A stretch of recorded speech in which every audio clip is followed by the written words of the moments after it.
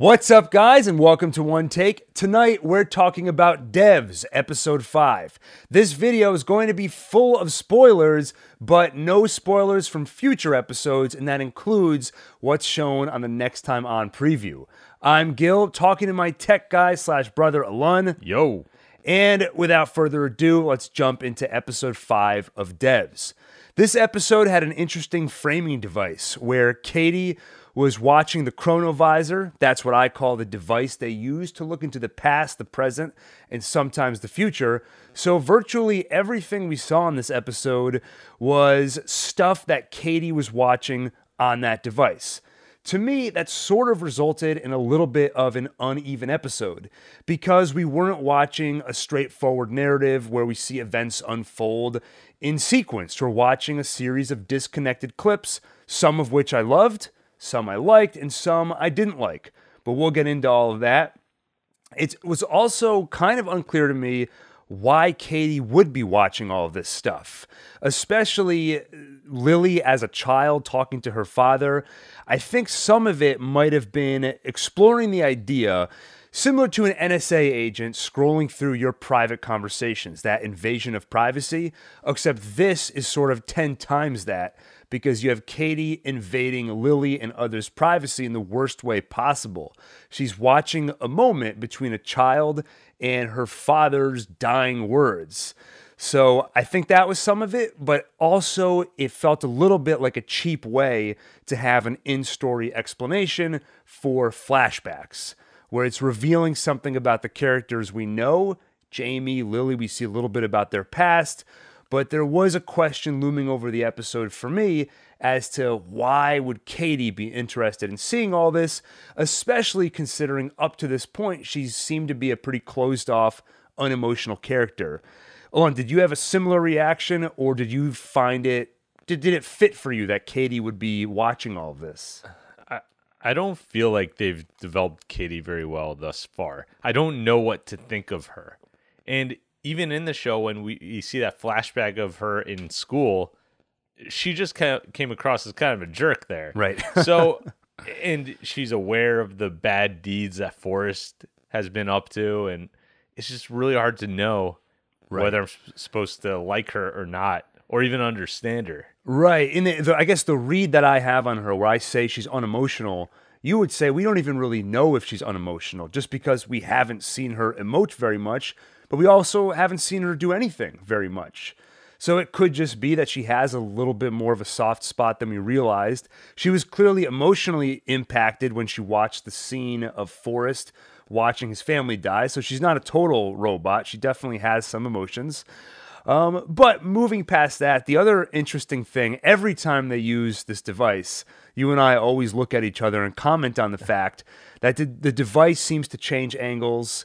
And I mean, I had the impression that what we were seeing on screen was literally what Katie was seeing. Mm-hmm. So this device is selecting different angles, and it's just interesting to me that the device would function that way. Yeah, and you know, in some shows I would look at what we're saying as a nitpick, but in a show like this, I'm expecting them to actually think through every aspect of this technology. I actually want an understanding of why, like maybe the programmers coded in some facial recognition software to know which angle to face, you know, to see them talking. Right. I don't know. Well, you could, I mean, they are such smart programmers. Yeah. They've created the most powerful computer in the world. You can throw an algorithm in there that basically detects what is the clearest way to communicate what is happening. So it selects the right camera angle, and on top of that, it chooses the most visually appealing camera angles. Yeah. Have an establishing shot of the city before we show Lily. It basically just writes out a whole script. Right. But I also think that a flat screen isn't really the best way to represent these moments in time. It really should be like a VR helmet or something like that, holograms, where you could just stand wherever you want in the room and stare. Right. But anyways, maybe we're getting a little too deep into that. Yeah, that now you're getting into nitpick territory. But putting the framing device itself aside, so this episode jumped around quite a bit. We saw a lot of different things. So we're going to recap it by trying to take all those different clips and sort of group them by character and group them by time period. So let's start out with Jamie and Lily. We see Lily right after last episode. She's in a hospital and she appears to be pretty much drugged out of her mind. She's just lying there. Then we see her in her apartment. We see her with Sergey. We see her with Jamie. And initially, I thought this was her remembering old times. And I thought it was just an interesting effect they were using where they were overlaying different memories on top of each other, because we see multiple Lilies. We see Lily with Sergey and Lily with Jamie all in the same room. But I think throughout the course of the episode, we see this multiple times and realize that this is actually a quirk of the device. Now that it's been set to use the many worlds interpretation of reality, I think we're seeing multiple possible realities overlap with each other. I think, did you read it the same way? Yeah, at first I thought the same as you. I thought they were just different memories, but it became clear, especially during the scene with Forrest and his family, which I love. This is one of my favorite aspects of the episode. Every time they went back, I think they did it 3 times, to this device of having multiple realities layered on top of each other, creates a very cool visual effect. Then we see what happened with Kenton and Jamie when Kenton showed up to Jamie's apartment. Basically, he drowns Jamie in his own bathtub, doesn't kill him, but just scares him, and then tells him a story about his old days in the CIA. He saw how China crushed the beginnings of an uprising, and now he no longer fears the cascade. When things start to go wrong, China showed him you can stop that from happening, even as it begins to spread. And in case we didn't understand that metaphor, Kenton explains it to us. He's the tank, Jamie is the dissident. And Jamie appears to get the message. Now, I think they were going for an interesting effect here. We started the scene with Jamie already terrified and already basically complying with whatever Kenton wanted. We didn't see any struggle from Jamie, but that didn't work that well for me because it came off as sort of silly. I didn't understand from that scene why Jamie was so terrified and so willing to do whatever Kenton said. I assume that right before this scene, Kenton beat him up or Kenton did something to really scare him. In fact, in the background on the toilet, you see blood over there, but Jamie has no marks on him. He looks unscathed. So the only thing that can sell to us that Jamie is in this terrified state is his acting in that moment. And it just didn't work on me. It came off as silly. I kept saying, I need to see Jamie struggle even for a second, but he just sits there and takes it. Totally agree. It looked like he was not fighting back at all. And, I mean, Kenton, he doesn't look like that strong a guy. I mean, he's definitely got a little bit of muscle there, but, I mean, Jamie's this young guy. Right. He should be able to put up some fight. At least, I don't know. He looks like he's just letting him, like, dunk his head under the water. Now, if I were to read the scene charitably, one thing I could say in Jamie's favor is maybe he's just done the mental calculation of it's not just Kenton in that bathroom. Kenton is representative of a much larger force. If Amaya decides we're going to go after Jamie, Jamie's finished. So he might just figure, I'm going to comply with whatever Kenton wants. I'm not going to fight back. I'm just going to cross my fingers that he doesn't kill me. If it gets close to that point, maybe then I'll start struggling. And then afterwards, I'll see what I can do. If I were to read the scene charitably. Yeah. I don't know. If I were in Jamie's position, I would assume there's a likely chance Kenton's going to try to kill me, and I would fight back. Especially after we saw that Jamie or that Kenton killed Sergey. Yeah. I wouldn't be. I don't think he should be thinking about the potential consequences at that point of fighting back. Right. It's your life. You would think the fight or flight instinct would kick in and you would just fight back. So that scene didn't work that great for me.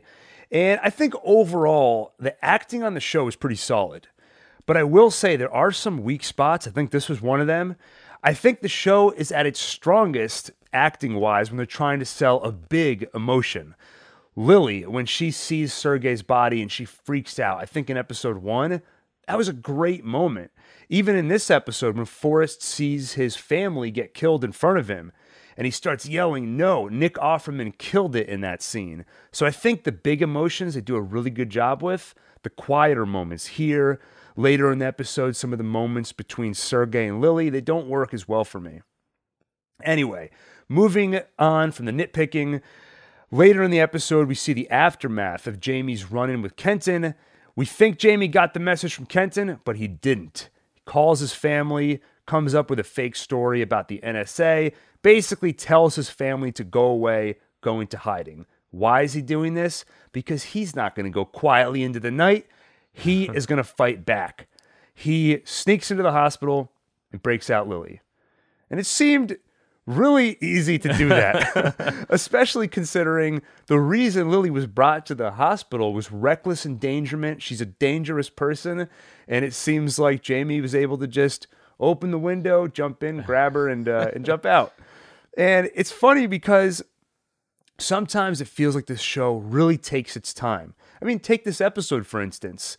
Episode 4, the plot's moving forward. Here, they took a break to show us these flashbacks, which, some degree, they moved the plot forward, but I think a lot of it, especially the Lily-Sergei stuff, was there for character and emotional development. So sometimes the show takes its time, and sometimes it feels like we got to get Lily out of the hospital. Let's just get to it. Jamie goes in, he takes her out, and it was fine. So that's okay. Move past that. But I'll say I have one more negative thing to say. Then I do have a lot of positive things to say about this episode. But I've been finding myself this episode and the last episode less and less invested in the Lily character. Last episode it happened because it felt like the power that she is up against, Amaya, is so much greater than what she is capable of right now that it's no longer an underdog story to me. It's she doesn't stand a chance. She's just a pawn in this game she doesn't even know about. All the stuff going on in devs, she doesn't even know about any of that. So I started to feel a little bit of a disconnect to Lily. And then this episode, she's not conscious for most of it. So I'm finding myself losing emotional connection to the show. I'm still very curious and interested to see where it goes. But I will say I'm hoping that next episode, Lily starts to get more agency and I can sort of get invested in her again. There is the Forrest character. I love Forrest, but it's hard for me to feel too bad for him when I remember he killed my guy Sergei in episode 1. So like I said, I'm hoping I get roped back in with the Lily character next episode. Moving on from that. So we see Lily as a child through Katie's eyes on the chronovisor. Lily is playing a game with her father. I believe the game is Go. I thought Othello. Apparently those two games look very similar, but Go is a more popular and much more difficult game. Her father's pretty impressed with her, and I think this is just establishing for us that as a child she was very intelligent in the same way, and she has strategic thinking. To be good at Go, it's a similar sort of skill it takes to be good at chess. You need to be able to see a few moves ahead. So maybe she is playing a long game here. Maybe going to the hospital was all part of a bigger plan. Then we see her in the hospital with her father, and we hear what I believe are her father's dying words, or likely his last words to her, an ancient Greek saying, "No man ever steps in the same river twice, because it is not the same river, and he is not the same man." I think they wanted to put that quote in this episode because it plants a seed in Lily's mind to think about change. That's what the quote is all about. Everything is constantly changing. The river is changing, you're changing, and to put it into a quote and to make it her father's last words would take the concept of change and I think make it a very important one to Lily, which I think is a viewpoint that is opposed to her enemies, Forrest and Katie. They would see change as just part of a deterministic world. So change is just the universe moving through a series of chain reactions that began with the Big Bang. So I think that's why this is not only a character moment for Lily, but it's also putting that idea into the show and just adding to the philosophical conversation around everything we're seeing here. We also see a couple of lovely moments where Lily and Sergei first meet at the coffee shop. We see Sergey say, I love you for the first time. Alon, what did you think of Sergey's technique picking up Lily at the coffee shop? Well, I guess I can't be too judgmental because It worked. So maybe he knew his audience there. Right. See you on Tinder? No, me neither. I'll see you here. I'll try it out in the real world. We'll see how it goes. But I will say I found this to be a pretty heartbreaking moment. Seeing Sergey again and seeing a couple of what were probably the best moments of his life, knowing where he ends up, it was pretty heartbreaking. And then on top of that, you remember that it's not just us as an audience seeing these moments, but freaking Katie is sitting there in her ivory golden box watching this the same way Jamie would scroll through his ex-girlfriend's Facebook page. Total invasion of privacy. But heartbreaking moments, I thought. We also see Katie meeting Forrest. So Katie is at a college lecture watching her professor discuss the dual slit experiment, which, by the way, if you're not familiar with that experiment, I would recommend Googling it. On the show, I think they called it dual slit. You're going to want to search double slit experiment. It's super interesting. When I first read about it, it led me down a whole rabbit hole reading books about quantum physics. Super interesting stuff. But on the show, they basically break down the experiment by saying it shows a particle in multiple places at once, a superposition. And when we witness the particle, when we try to observe it, it seems to change the behavior of that particle. Katie's professor posits that this could be that human consciousness is the modifier. The fact that human consciousness is getting involved somehow affects the experiment. Katie flips out. She thinks the experiment does not speak to the nature of the particle necessarily, but more to the nature of the universe, i.e. the many worlds theory, the one that Forrest hates so much. The teacher dismisses it, and Katie storms out of the room, calling all of her classmates a bunch of dweebs. And then we again get that very cool effect where when Katie walks out of the building, we see many Katies, and one of them is approached by Forrest, who says that he knows that she has a reputation for being one of the smartest students there, but her family will not be able to afford her college fees anymore. He wants to pay for them, and he wants to hire her. Cut to a later conversation on those same steps where Forrest asks, "You understand what I'm asking?" She says yes. Forrest says, "Is it madness? Is there a world in which it could work?" So I assume that this is all after he explained to her what he wants to accomplish, which I think we know the basics of it. He wants to build an insanely powerful computer that can prove the world is deterministic by making perfect projections of the past and of the future. Now, you and I this whole time have been assuming there's more to it than that. They want to be able to project into the past, into the future, but does he want to do more? Does he want to bring his daughter back somehow? Where do you sit at the moment? Do you still think he's trying to accomplish more than that? Or could that be it? Is it just trying to prove the world is deterministic? Well, it does seem like he might be trying to bring his daughter back, considering the experiment they were doing with that rat. I thought so too. And then I did a little bit of thinking, and I'm actually not sure that's the case, because remember, what we saw with the rat was a flashback. It was on the screen. Katie was watching. Lyndon was there. And I have more to say about that, but that's probably the most interesting part of the episode, and you've got to save the best for last. So I will just say at the moment, I have a feeling that really is the end of the experiment. They're trying to prove that the world is a deterministic place, and I'm not sure there's more to it than that. We'll get more into that when we talk about the experiment. First, and we're almost there. First, let's talk about Forrest and his daughter.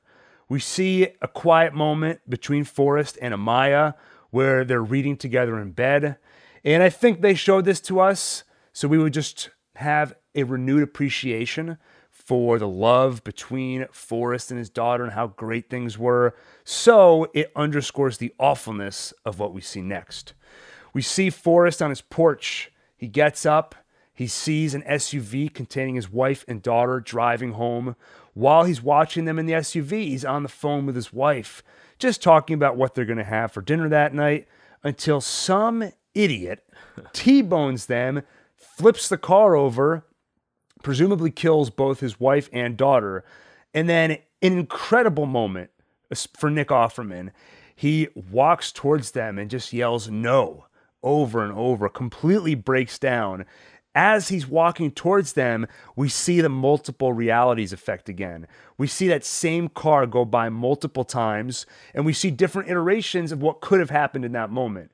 In one case, the SUV hits the car. In another, they miss each other entirely. In one of them, as Nick Offerman, Forrest, walks further away, in the foreground of the shot, we see the SUV arrive, no problem. Forrest greets his wife and daughter, and the scene was incredible for a few reasons. One, visually, just looked amazing. Every time they do a car go right by a person, they did the same thing in the last episode where the car almost hits Lily. Perfect. Two, it just shows such trust in the audience that we'll figure out what's happening here.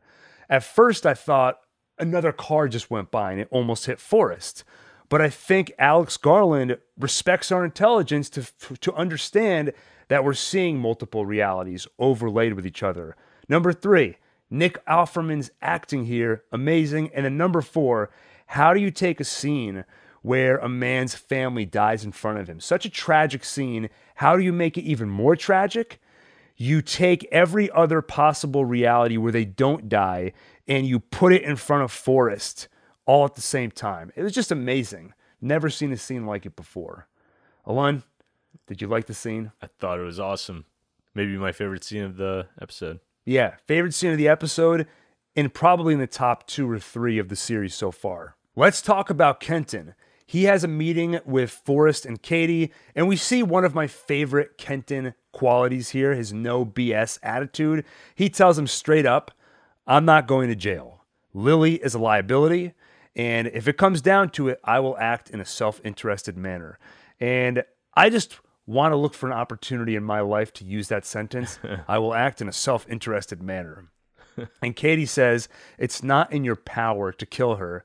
Kenton doesn't know what the hell she's talking about. He says, okay, let me worry about that.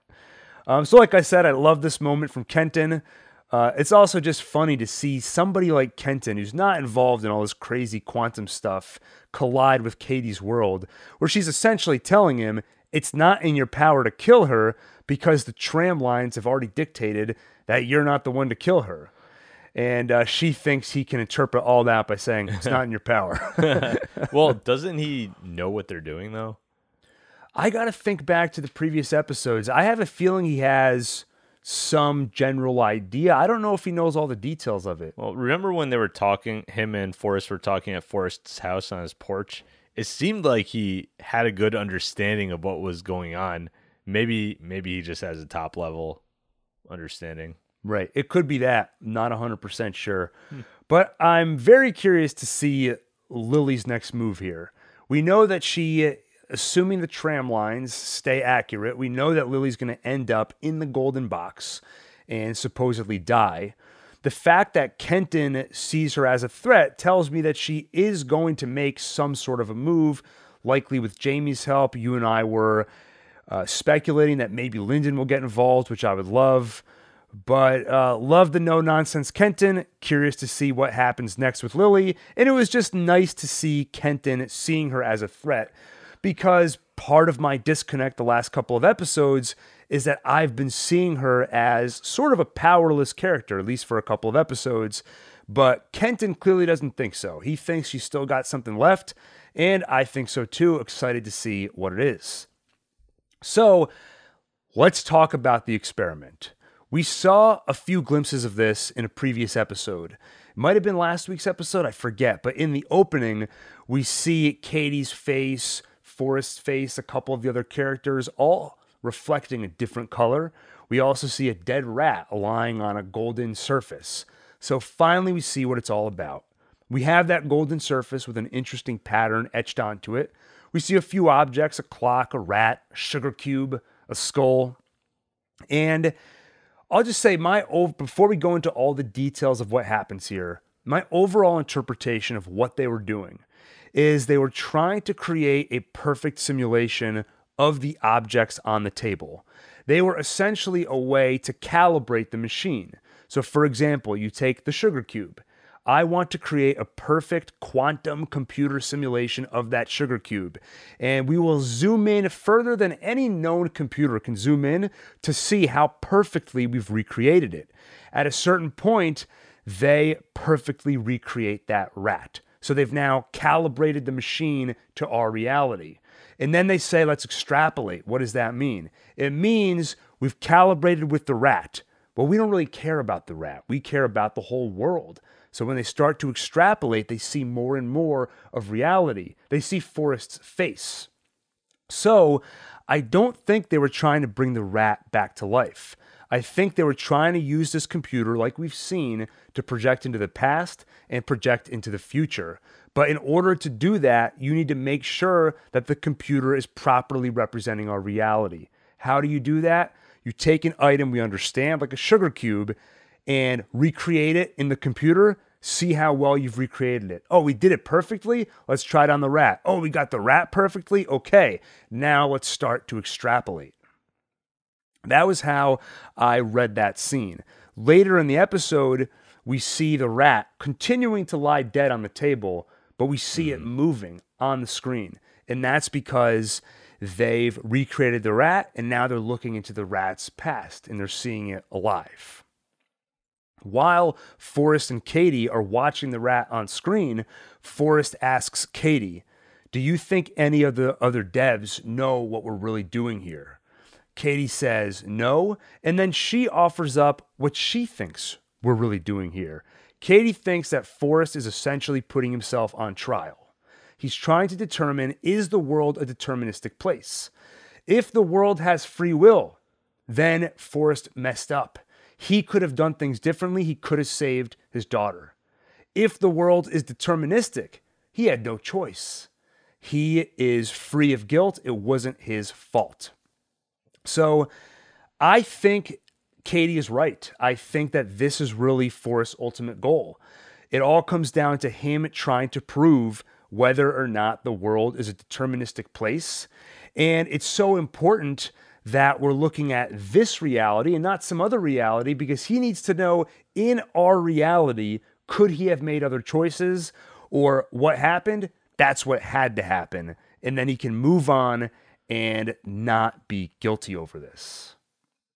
Because even if she lives in other realities, like I said, he needs to know about this reality. So my current theory is that he's not trying to bring his daughter back. Now, in the next episode, if we see that dead rat start to reanimate, get up and start running around the room, I'll change my tune. And I doubt we'll get an in-show answer to whether or not we have free will. I'm assuming this is an idea that Alex Garland really wants to explore. And in the show, even if we do get some sort of an answer, I'm guessing it'll be shrouded in doubt. For example, if we get to the 48-hour mark and Lily survives, there's going to be a question mark of which universe are we seeing? Did she survive in one universe, but she did die in another? And there's going to be that big question mark over the show. I'm assuming this is the kind of show that ends with us asking a lot of questions. So, towards the end of the episode, Katie's been channel surfing through the past. She decides to check out the future again, and she sees Lily crawling, lying on the floor, and dying. Except this time, it's not blurry. We get to see it thanks to Lyndon in great color in HD. So we find out Lily was not just lying on any floor, but the golden floor, the one that is in this DEVS building. So somehow she's going to get into DEVS. And then Katie watches Jamie break Lily out of the hospital, and Katie smiles. What do you think that smile was all about? Like I said earlier, I don't fully understand Katie's motivations and if she's morally leaning one way or the other. So, I don't know. I think that she I think is reassuring herself that the determinism that her and Forrest believe in is in place. It's sort of like, Okay, I checked all the tram lines. The device tells me Lily dies in 48 hours. She looks at the device. Lily's still going to die in 48 hours. She's escaping the hospital, which leads to point A to B to C to D, which leads to her dying. So I think it's her just sort of reassuring herself, yep, what I saw before is still the case. So that's my current thought. And on the question of morality, my guess is that Katie would describe herself as amoral, as in morality doesn't exist in a world where we don't have free will. In a previous episode, when she's consoling Forrest after Forrest had to have Sergei killed, Katie talks about how difficult it is to essentially unteach yourself all the morals that have been in your experience as a human your whole life. So I think she would describe herself as someone that's at least attempted to disconnect from morality entirely. Now, she still has emotions. We saw her affected by the scene of Forrest and his family. I don't think she can fully disconnect herself from all that.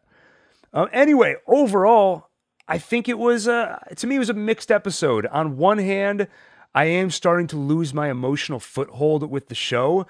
I want to see what happens next. I'm curious throughout the episode, but if you go back to episodes 1 and 2, on top of just being curious, I was also on the edge of my seat for Lily. I care about her as a character, and I want to see her survive and persevere.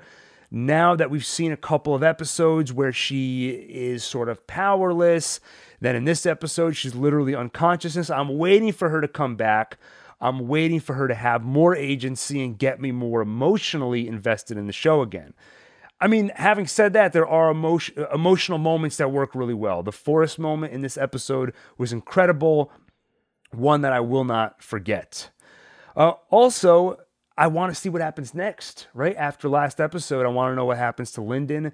I want to know what happens to Lily, and we got a glimpse of that, but we kind of paused and went into flashback mode. A lot of interesting stuff, but there is a part of me that says, I really want to see what happens next. So it was a little bit of a tougher episode. The moments I didn't love, moments I did love. So a little bit of a mixed bag. I think I said it earlier. I think the quiet emotional moments don't work as well for me when Sergei and Lily, say I love you for the first time.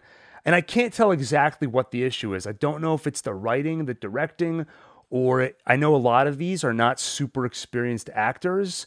So it could be a little bit of all of the above. But for some reason, they don't work that well for me. And in the big emotional moments, Lily seeing her dead boyfriend, Forrest seeing his family killed in front of him, work really well. So your favorite parts are when people are dying. Yeah, I want Alex Garland, just torture me emotionally. Those are the best parts. But on top of all that, I am still super curious to see what happens in the next 3 episodes. And I still find the philosophical questions this show is exploring to be super interesting. I can't underscore enough how much I love the fact that we have a smart sci-fi show that's wrestling with the ideas of free will versus determinism. It's wrestling with the ideas of invading a person's privacy to a degree we've never seen before. It's wrestling with the idea of the multiple worlds interpretation versus other theories of the nature of our reality. So anytime I say something negative about the show, I just need to underscore, no matter what, I'm so happy this show is on the air. And I am overall big fan of the show. Only 3 episodes to go, so can't wait to see where it goes next. If only I had that chronovisor, wouldn't have to wait. My prediction is we see Lily die in the golden box.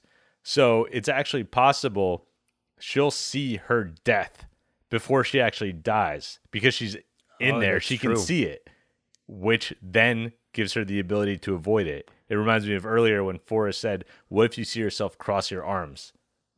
Will you be able to prevent that? Right. So we may actually see the Are We Magicians experiment. That would be very cool. If Lily sees her own death, she has it in her mind, and now she can attempt to avoid it. What will happen?